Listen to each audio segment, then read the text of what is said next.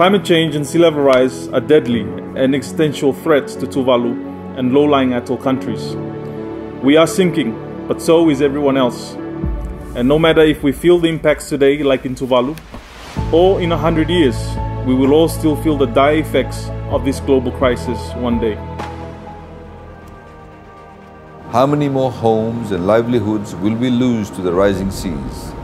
Will we have the resources to protect people whose land, which they have inhabited for generations, is now inundated with king tides?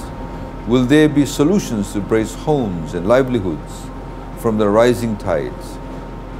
Whether it is internal displacement, planned relocation, migration across borders and oceans, or shifting demographics and preferences, we need to address these issues with urgency and maturity. This is indeed a matter of survival. It is also a matter of our sovereignty, our livelihoods, our identity.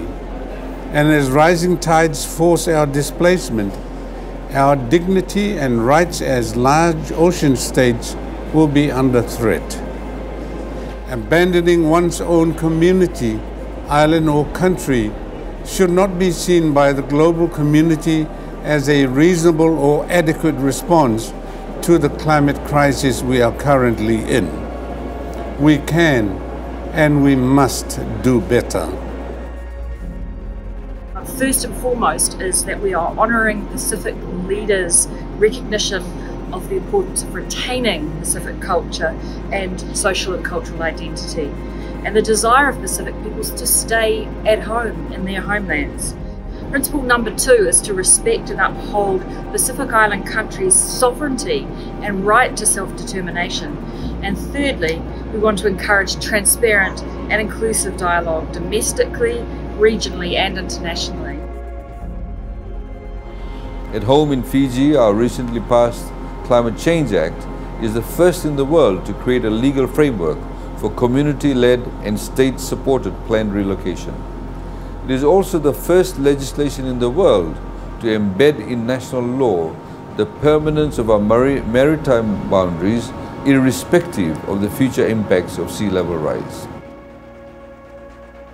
The Framework for Resilient Development in the Pacific advocates for risk-informed development, embracing the learning and practices that will help us to withstand the shocks and stresses of climate change and disasters.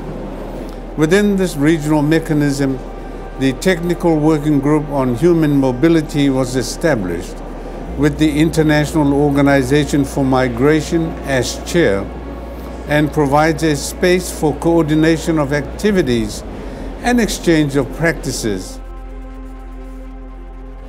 At the regional level, we see the tremendous importance of platforms like the Pacific Climate Change Migration and Human Security Program, and the Joint Working Group on Climate-Related Mobility, co-chaired by Tuvalu and Fiji. These platforms will provide Pacific-led arrangements to support climate-related migration that are informed by our unique cultures, values, and ways of life. We cannot wait for speeches when the sea is rising around us all the time. Climate mobility must come to the forefront.